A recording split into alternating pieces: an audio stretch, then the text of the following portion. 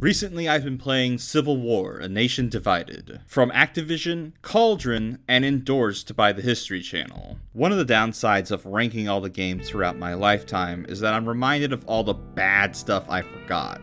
Way back in 2006, my parents got me this piece of PlayStation 2 shovelware in a vain attempt to teach me history through video games. Essentially what this is a rip-off of the World War II shooters of the time like Medal of Honor or the original Call of Duties. As such, it doesn't play anything like the American Civil War. Gatling gun turret sections at Gettysburg, trench warfare at Chattanooga, regular privates carry multiple guns, and officer sabers? Top it off with brain-dead AI that lumbers at you like a zombie, and level design that'll leave you running into walls, and you got the makings for a truly abysmal experience. And that doesn't even get into the politics of it. Should I really expect a game about playing as an American Civil War soldier pay lip service to the fact that the Civil War was not fought over states' rights, but over rich plantation owners wanting to keep their slaves? Probably not, but again, this is endorsed by the History Channel. I should expect at least some level of historical accuracy. I'm going to rank this one at terrible